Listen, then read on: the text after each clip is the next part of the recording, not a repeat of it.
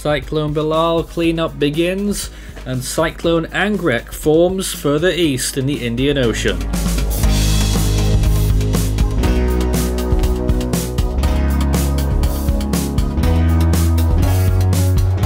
And now the latest around the wide world of tropics.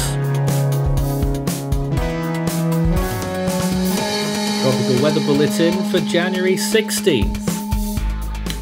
So we now have two storms active. Belal, of course, weakening gradually as it starts to move away from the Mascarene Islands, and newly formed Tropical Storm Anggrek, which was named by the Indonesian authorities as it was just about still in their area of responsibility. You don't hear about that very often. We usually look at the Australian naming list, but they do have their zone there, and it is Anggrek and not Keeling. 136 days until Atlantic hurricane season begins, and there's nothing active to look at here right now. A frontal system moving into the west coast of Africa, and also some activity across the United States as well, with one or two tornado warnings that were active earlier in Florida. 119 days until hurricane season in the eastern Pacific, and things are rather quiet here as well. A little bit of activity down in the doldrums, but generally very quiet indeed. Hawaii got clear skies all round, and a little bit of cloudiness further north. In the western Pacific, the Philippines getting a little bit of cloud cover right now, as well as some of the Micronesian islands, and also for parts of the Malay Peninsula and Sumatra, Indonesia. North Indian Ocean is quiet right now as well. So here's where all the activity is. Cyclone Anggrek is still just in the Australian region, not far from it, and those two invests that we're giving now both 60% chances, a cat and mouse game around Australia for the next couple of weeks by the looks of things on model runs, with various different things trying to form. And Cyclone Belal, of course, after passing very close and possibly making landfall on Réunion yesterday, it was category 2 at that point. It's now weakened a little bit to category 1 and not looking quite so good. Let's take a look at it then. There is still a red alert warning for Réunion, and a class 4 warning was ended up being issued in Mauritius. I think they were caught off guard, if I'm being quite honest. 171 kilometers from Mauritius, 242 from Réunion, 603 from Rodrigues, 2562 from Isle Amsterdam, and 2765 from the Crozet Islands. That's the only things ahead of the storm right now. So it made a very close pass, if not a landfall, on the northeastern tip of Réunion, and I remember, if I remember correctly, that was probably at around 11 AM local time.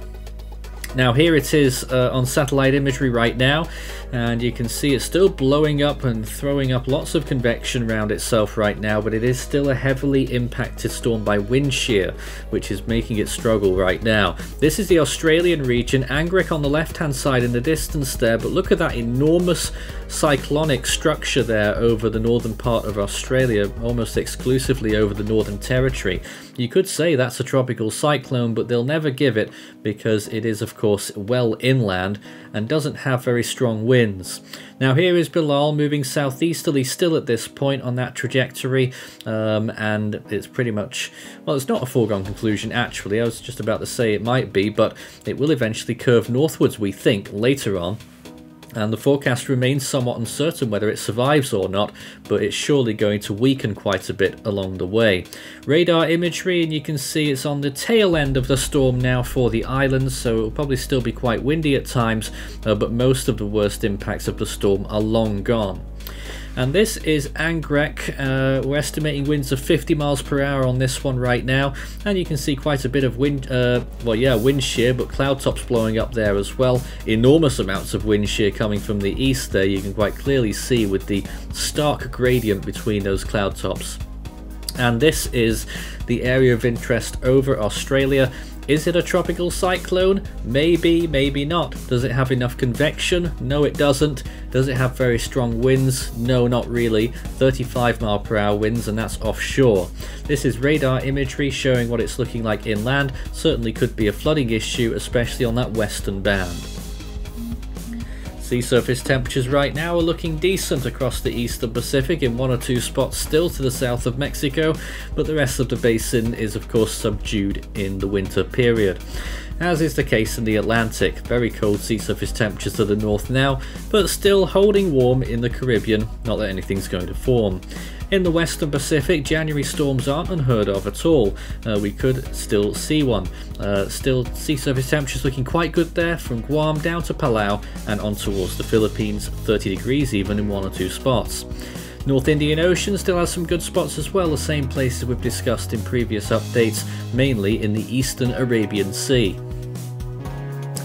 But let's take a look at the southern hemisphere then, where it's more important. Belal is over temperatures of around 27 degrees Celsius right now. The further north it tracks relative to itself, the better it will be for sea surface temperatures. And for the other areas of interest, extremely warm sea surface temperatures all along the coast of Australia. And for Anggrek right now, it's around 29 degrees Celsius. Coral Sea looking good as well, extending quite a bit down south too. Around Fiji and Vanuatu, temperatures pushing close to 29 degrees Celsius, and even warmer in those lower latitudes, and a warm pool just off the coast of New Caledonia as well. So let's take a look at the anomalies. It's still well above average for a large part of the southwest Indian Ocean east of the Mascarene Islands. So if Belal goes there, then it's going to have a better chance. Western Pacific only a little bit above average, around 2 degrees in a few spots, and in the eastern part of the Pacific the El Nino effect is still alive and well.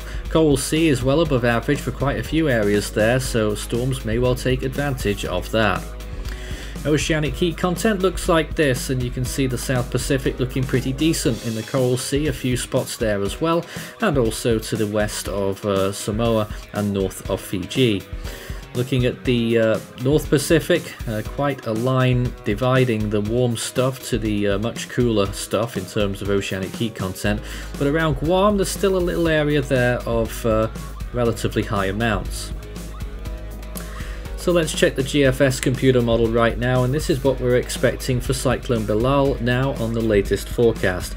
So moving easterly, and then still we expect it to stall south of Rodrigues for a time, and then eventually it's starting to move towards the west, becomes probably a remnant low by that point, but still big question marks on whether that happens or not. I've just circled Rodrigues, it gets close to tropical storm force winds, if not receiving them for a short time, but this storm is, we think, pretty much done, but we'll have to come back to it.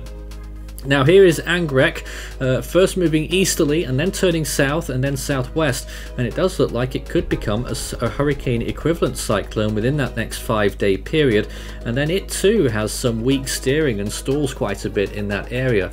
The only landmass in the area is the Cocos Keeling Islands, which I've circled, and they may well get tropical storm force winds. The Bureau of Meteorology have issued a Cyclone Watch for that area.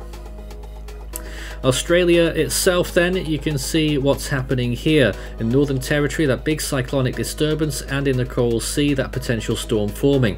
Well, what happens of it in the next 5 days?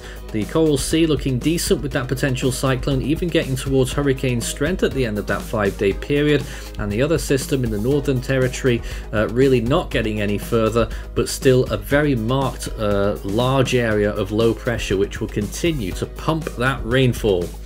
As we will demonstrate, here is the rainfall estimates for the next 7 days, and we are still very concerned about these areas, in particular Northern Territory and the Cape York Peninsula, where we are expecting to see fairly high amounts of rain, which could exceed 300 millimeters in quite a few spots. Now towards day 7 there are new indications showing substantial rainfall off the coast there of western, getting towards Western Australia, 30 inches in one spot there, that's 750 millimeters, and also in a few areas along the coast of the Gulf of Carpentaria. So question marks about that one at the moment, but certainly those interior areas of 400 millimeters in some places, that appears to be fairly set in stone. So keep watching for the coastal areas there, but the inland areas are more problematic as to right now. Well, in the longer range, day 5 to 10, watch closely what happens. The remnants of Belal move through the Mascarene Islands, and then that's a new tropical cyclone forming over Rodrigues, pretty much becoming a very large tropical storm. Doesn't strengthen that much until it gets to those lower latitudes, so that is not quite a continuation of Belal. It's actually a new storm that forms there, enormous in size, possibly giving tropical storm force winds to Mauritius once again, and then moving southwards. That's next week, so we're not sure what will happen with that one yet. Australian region, GFS goes all out with 2 tropical cyclones forming simultaneously there, one in the Gulf and one off the western Australian coast, and they both move towards the southwest. Meanwhile, the Coral Sea system also takes aim for the east coast of Queensland, and so it's going to be an extremely hectic period if this scenario was to occur, with 3 simultaneous cyclones impacting Australian coastlines. Still a long way and a lot of margin for error for a complex scenario like that. Scan the barcode and that will take you through to the Force 13 merch store, where we have all of our usual products as well as our full season individual storm animations, as well as our still waiting for Hone t-shirts, which are still very much available, and we can't get Hone fast enough. Uh-oh, the Scilly Range is throwing up a Western Pacific storm, surprisingly. And there it is, a tropical storm that runs up the coast of the Philippines along the eastern islands there and stalls for a little bit just off Luzon before dying off, we expect, by the time we get to the end of that period. This is day 10 to 16, so we can't put really any confidence in this yet, but for Philippine eyes watching, just a little thought that this could be a scenario further down the line late next week. Meanwhile, in the southwest Indian Ocean, something even more dramatic could be on the way in the late part of the model run. It is Scilly Range, so once again, don't panic on this, but an extraordinarily powerful storm forming there and getting very close to Réunion Island once again, delivering stronger winds up to and above 200 kilometers per hour there along the western coast of Réunion. But that is right at the end of the month. We're still quite far away from that yet. That's day 15. So certainly no panic stations yet, but that is one possible scenario. As for Australia, well, this cyclone, does it make landfall there? No, does it? Bugger hell. It moves off towards the northeast and strengthens, and it's another erratic track, one that moves along the coast of New Caledonia as a substantial hurricane equivalent storm, category 3 at times there on the Saffir-Simpson scale, and then it swivels off towards the southeast into the extratropical zones. Extremely crazy models tonight. How much is truthful? Probably not much. On this day, January 16th, 2012, we had Cyclone Dando, a subtropical storm which was reaching the coast of southern Mozambique, a very far south landfall as a matter of fact, and Force 13 covered it. It was only our 6th storm animation that we produced, and there it is on the screen. We can play out the whole thing, it was so short during this on this day section, and Dando was the only thing active, making landfall on this day with winds of around 50 miles per hour.